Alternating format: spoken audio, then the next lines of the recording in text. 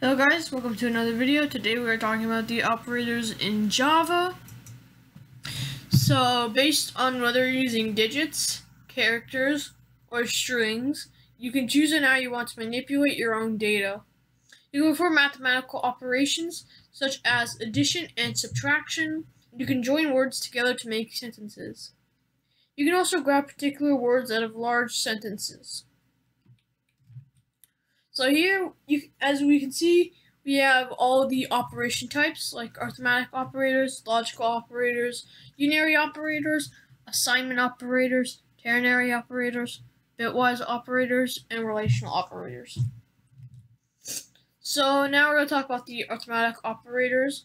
These operators are used to perform arithmetic operations. So we're going to write int number 1 equals 5 and int number 2 equals 8. So the variables we're going to be using is sum, difference, product, quotient, and remainder. We're going to write sum equals number 1 plus number 2, difference equals number 2 minus number 1, product equals number 1 multiplied by number 2, quotient equals number 2 divided by number 1, and remainder equals number 2 %sign number 1. This is a mod operator, and what a mod operator does here is that it just makes it look for a specific thing. In this case, it's the remainder, and it only works for the remainder. I'll be showing you guys what the result will be in the Eclipse after we finish up with this PowerPoint. So now we have our logical operators. The first one here, we have the double ampersand sign, which is called the logical AND operator. This checks whether conditions on both sides of the operator are true. It returns true if both are true. If one of the conditions is false, then it returns false. An example of this is, does my name start with IC, double ampersand sign, does my name end with pulse. The double lines is represented as the logical OR operator. This checks whether one of the conditions on two sides of the operator are true and returns true if any one of the condition is true. If both of the conditions are false, then it returns false. An important point to remember here is that if the first expression is already true, it does not check the second expression before returning true. An example here is, does my name start with IC, or does my name end with pulse? Now we have our unary operators. We have the unary plus operator, the unary negative operator, the increment operator, the decrement operator, and the logical NOT operator. So the unary plus operator just converts bytes, shorts, character type data into integers. The unary negative operator converts a positive value into negative values. And the increment operator is used for increasing the value of the variable by 1. The decrement value is used for decreasing the value of the variable by 1.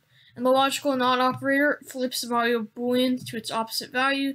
For instance, if A equals true, then exclamation mark A returns false. Now we have our assignment operator. There are many different types of assignment operators, so just look at the more simple ones. An example is A equals 4. The operator that combines arithmetic operators with assignment operators is known as the compound assignment operator. What this compound assignment operator does is it just if they just make it so that they have a short form to do the same work, and they're more efficient than the longer form. An example is plus equals, minus equals, and multiplication equals. So now I'll show you guys some examples of the compound assignment operator. And we have the A plus 5, which is A equals A plus 5. B minus equals 5, which is B equals B minus 5. And we have our C multiplied equals 10, which is C equals C multiplied by 10. We have D divided by equals 5, which means D equals D divided by 5. And E %sign equals 10, which means E equals to E remainder of E divided by 10. So now we have our next one, which is the ternary operator. So what this does is, if you have a simple condition and you want to check and keep your code as simple and easy to read as possible, you use ternary operators. An example here is int number 1 equals 5 and number 2 equals 10. Then we're going to write string result and end it off with our ending line. So we're going to write result equals to parentheses number 1 is greater than number 2. Then we're going to put a question mark outside the parentheses, and then in double quotation marks we write number 1 is greater than number 2 variable, end of double quotation marks. To number 1 in double quotation marks, number 1 is less than number 2 variable, end of double quotation marks. So now we have our next one, which is the relational operators. These relational operators are used to check the relationship between variables. You can check if two variables are greater than, less than, or equal to each other. You can check if an object is an instance of a particular type of class. For instance, if you have a BMW object, you can check if it's an object of the car class. So now we'll talk about the converting decimal numbers to binary digits. You divide the number by 2, then you save the remainder, get the quotient, and divide that by 2. Then you save the remainder. Then you keep repeating the third and fourth steps until your quotient is 0. Then you take all the remainders you saved and write them from left to right to left. So if you wrote 10, the binary value of 10 is 1010. Now we're going to move on to the bitwise operators. And in the bitwise operators, we have our bitwise AND operator, the bitwise OR operator, and the bitwise exclusive OR, which is XOR. So the bitwise operators are usually used to perform operations on the actual binary bits of a number. So now we write bitwise AND operators as the ampersand sign, the bitwise OR operators as one line, and the bitwise XOR as a caret sign. The bitwise shift operators include the left shift, which is represented as a double less than sign, the right shift, which is represented by a double greater than sign, and the unsigned right shift, which is represented as the triple greater than sign operator. So these three right here are shifted operators, the left shift, the right shift, and the unsigned right shift. So now we'll move on to our Eclipse. So here we have our Eclipse open. I'm in a class called the arithmetic operators, and I've written down what was in that slide. As you can see here, we have number 1 equals 25, number 2 equals to 5, and we made our variables sum, difference, product, quotient, and remainder. We made sum equals to number 1 plus number 2, difference equals number 1 minus number 2, product equals number 1 multiplied by number 2, and quotient equals number 1 divided by number 2. The remainder equals number 1 plus unsigned number 2. And then we're going to print out the line sum is plus sum. We're going to also print out difference is plus difference. We're going to print out product is plus product. We're going to print out quotient is plus quotient. Remainder is plus remainder. And if we click run, we get sum is 30, correct, 25 plus 5. Difference is 20, 25 minus 5 is 20. Product is 125, correct, 25 multiplied by 5. Quotient is 5, 25 divided by 5 is 5. And there's no remainder, so the remainder is just 0. So now we're going to go on to the logical operators. Here we have our two variables that we're going to be using. The number 1 equals 65 and number 2 equals 97. So we're going to make number 1 equal 82 and number 2 equals 97. We're going to print out the line. Both conditions are true. Well, no, this doesn't equal 82, but it's just if number 1 equals 82. Then this line will be printed out. Both conditions are true. But if not, it'll say only one condition is true.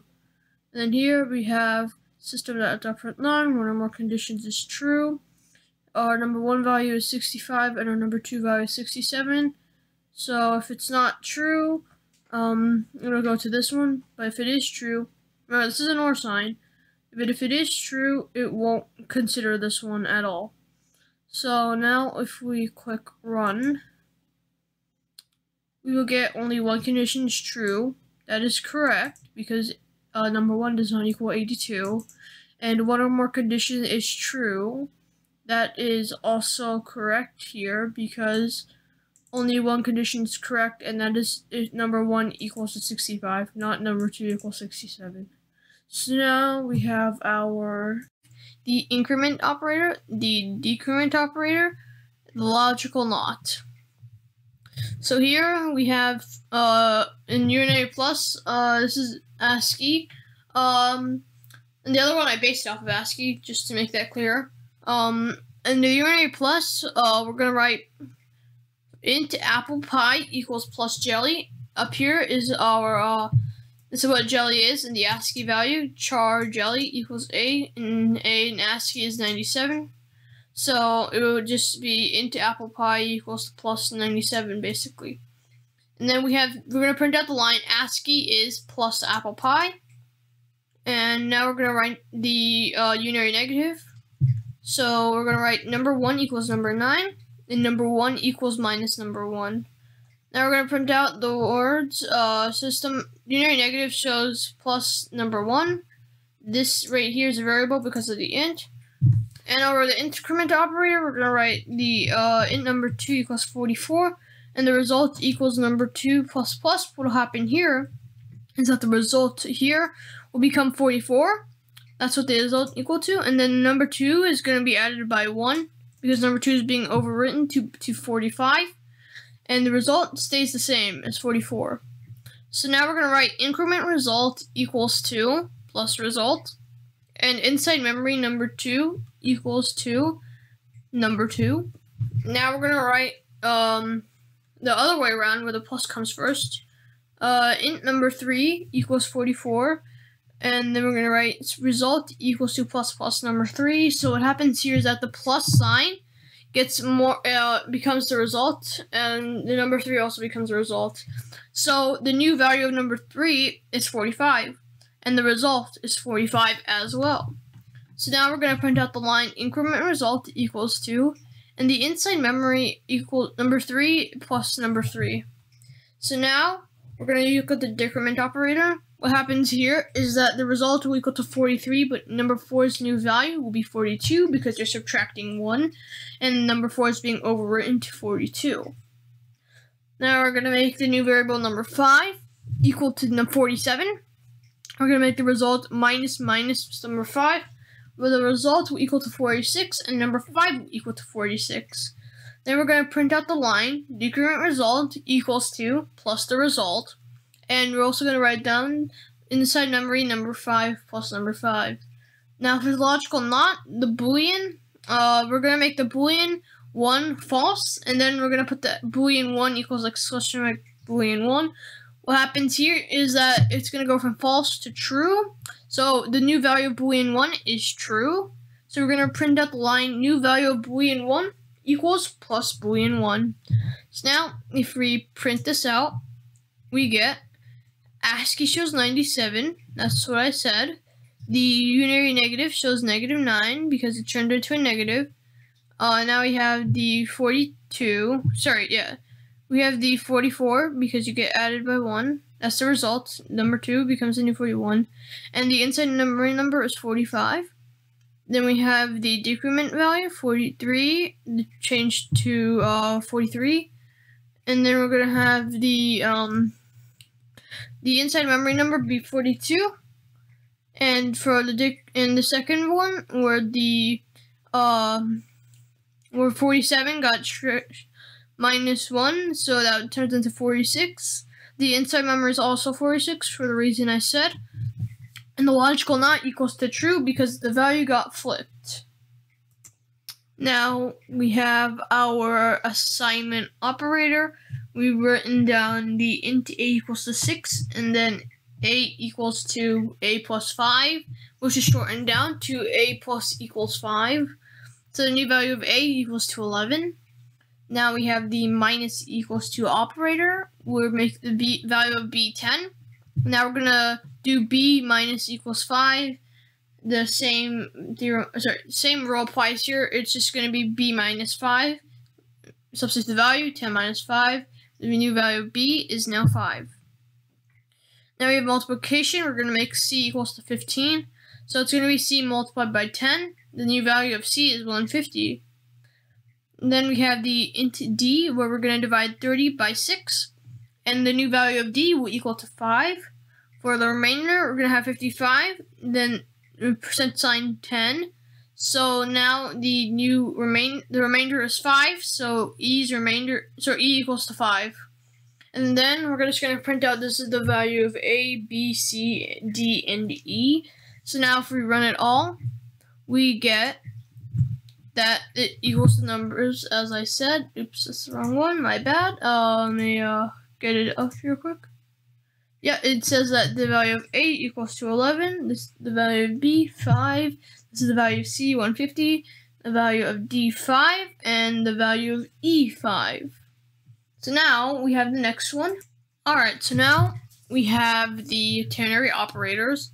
We're going to make number 1 equals to 5 and number 2 equal 10. So now we write result equals number 1 is greater than number 2. And then we're going to put it in double quote. We're going to have to put a question mark before it. And we're also going to write in double quotation marks, number 1 is greater than number 2. And there's double quotation marks. 2, number 2 is greater than number 1, variable, end of line. And we're going to print out the words, this is the answer plus result. What will happen here is that the number 1 is less than number 2. The number 2 is greater than number 1 in this case, will happen because that's the only one that's true. So now, if we click run, we get this is the answer. Number 2 is greater than number 1 variable because, like I said, the number 2 is greater than number 1 because that's the only true statement here. So now we got to go to the next one, which is the relational operators. I'm gonna write here int Cairo equals 76, 76, 76, and int USA equals 67, 67, 67. Sorry, 67, 67, 667. And then we're gonna write Boolean result, making the default value false. So result equals to Cairo is greater than USA.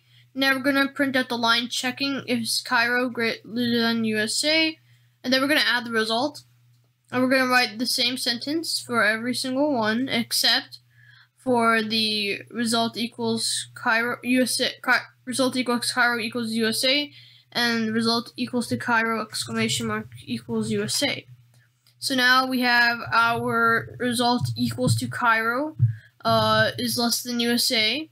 Then we're gonna also write result equals to Cairo less than or equal to USA.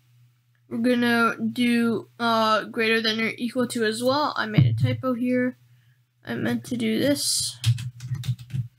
Is greater than and less than to USA. Then we're gonna write result equals to Cairo equals USA.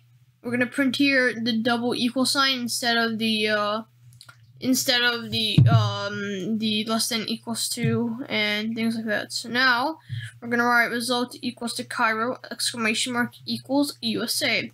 So this will just flip the value around. So now if we run it, we get I need to save it real quick. And we're gonna run it. And we get that Cairo is less than USA. That is false. Checking is Cairo less than USA. That is true. Now we're going to check is Cairo less than or equal to USA. Very much true.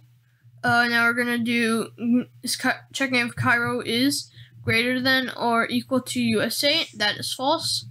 Is Cairo equal USA? That's false. Is Cairo not equal to USA? That is true. So now we have the next, and that next one is our bitwise operators, and we're gonna write down. We're gonna make our variables first, and our variables are going to be number 1, which equals to 10, number 2, which equals to 2, and the result variable. So the bitwise AND operator returns 1s in each position for which the corresponding bits of both operands are 1s, and a 1 bit if both operands are 1s and 0s for all others. So 13's binary is 1101, 6 binary ampersand sign is 0110, and 4's is 0100. So now we're gonna write result equals to number 1 ampersand sign number 2, and what happens here is it's gonna write out number 1 bitwise and ampersand sign number 2 plus the result. So now with the bitwise OR operator, which is 1 OR sign, not 2, it returns 1s in each bit position for which the corresponding bits of either or both operands are 1s. We're going to also write result equals to number 1 or number 2. And we're going to write number 1 bitwise OR number 2 plus the result. So the bitwise XOR operator, which is the caret sign, returns 1s in each bit positions for which the corresponding bits of either but not both operands are 1s. So if we write number 1 caret sign number 2, what happens is that it's going to be 1s. So if we take 13 for example, and 4, it returns 1s in each position for which the corresponding bits of either but not both operands are 1s. So it'll be a 1 here, a 1 here, a 0 here, and a 1 there, which makes it 13. So now we're going to print out number 1 bitwise XOR caret sign number 2 plus that result. And we're also going to write the bitwise NOT operator, which is the squiggly line right here, that inverts the bits of its operands. For an example, 1101 equals to 0010, i.e. individual bits invert. So 1s become 0s and 0s become 1s. So we're going to write result equals to squiggly line number 2. Number 2 zeros and 1s will be inverted. And now we're going to do right shifted number equals to, we're going to write inverted number 2 plus result.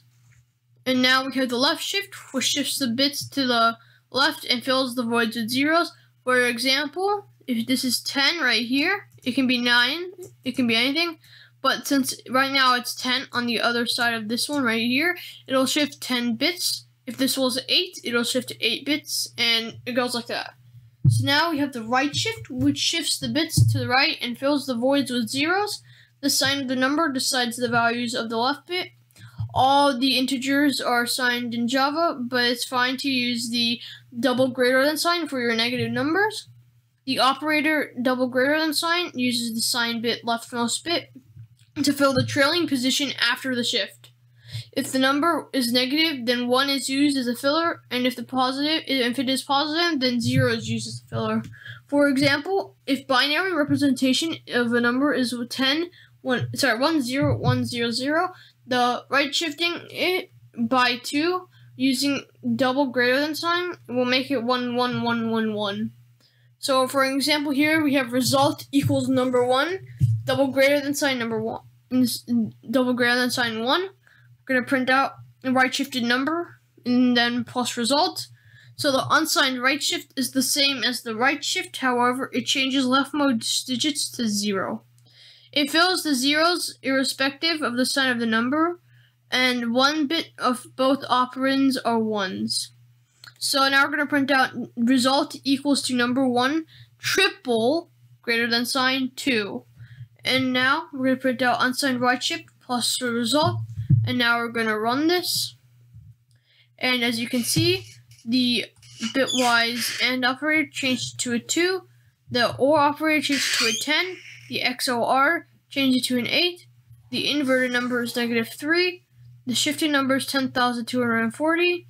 The right shifted number is 5. And the unsigned right shift is 2.